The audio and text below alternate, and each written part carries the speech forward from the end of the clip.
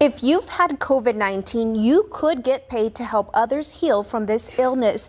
This is a new county initiative that's underway aimed at getting people who have COVID-19 antibodies to donate their plasma, which could in turn save the lives of people suffering from severe cases of the virus. And the Night Team's Devin Clark tells us how that stipend program works and introduces us to a survivor who's already donated plasma 5 times and is now hoping this new incentive pushes others to do the same.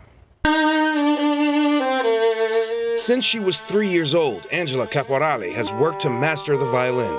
Her skills landed her a spot in the San Antonio Symphony and gained her credibility as a local violin teacher.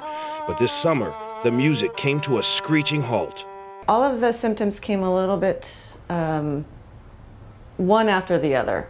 Caporale was diagnosed with COVID-19. Then I lost my taste, and I was like, uh-oh. Fortunately for Caporale, her coughing, headaches, fever, and chills only lasted about a week. I feel very, very fortunate. And she was able to pick back up her passion.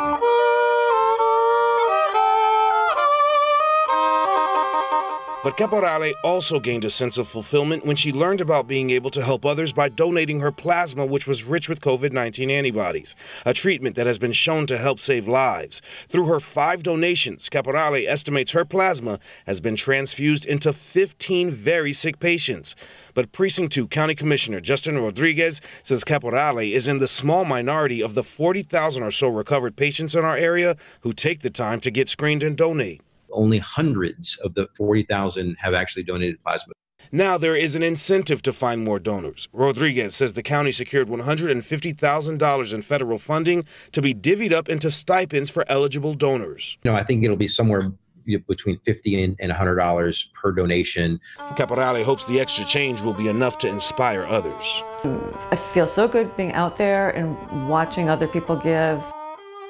The stipend program should be finalized by the end of this month, but if you plan to donate plasma before then, Rodriguez says hold on to proof because you could get retro pay. We have details right now on KSAT.com. Reporting in the newsroom, Devin Clark, KSAT 12 News.